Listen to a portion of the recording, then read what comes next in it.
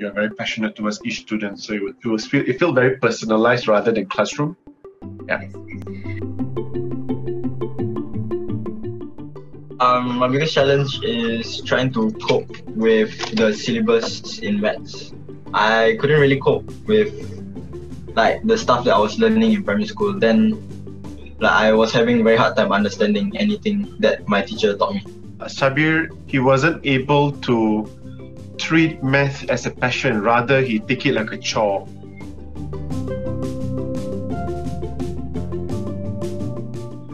That Saabir became so good with it in maths that his other subjects were not catching up as well.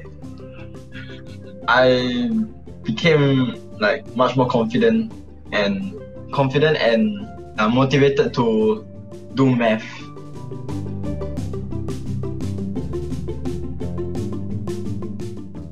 It's a lot because he was very weak in math, and now that's one of his strongest subjects. To me, that's highly important because aside to math, the ability to be analytical, it's a strong takeaway beyond schoolwork.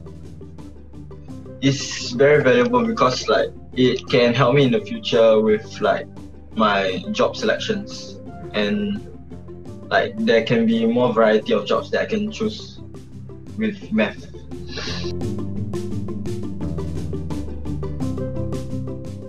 I think the fact that she's persistent and strict yet firm, I think that helps to create a sense of want by the student to go for the lesson. My boy doesn't compromise her homework, and he takes it very seriously. Though she's strict, she is she's more to encouraging than strict at times, because whenever I do my work, then I say I'm very dumb when I make a mistake. She always encourage me don't say you're dumb, and just by right, no, just learn from the mistake, right? Stop saying stupid, because it will just keep going into your subconscious.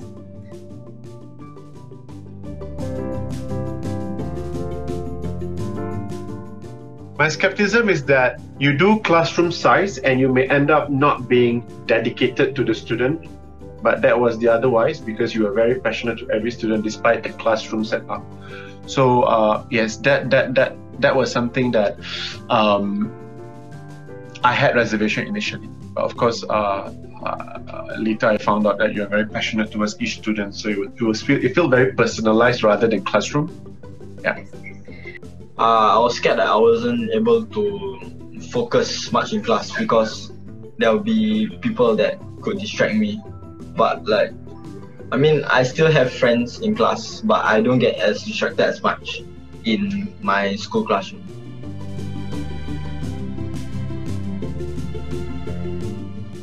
I would recommend, because this is a sense of balance, right? So at school, the teacher is that gentle. At home, we parents are that gentle. And so we need a firm and strict tutor to help us to manage the motivation of the kid, especially in math. Because it's an area that doesn't necessarily mean that you have to be extremely easy or gentle. It's an area that you have to be firm and persistent. Yeah.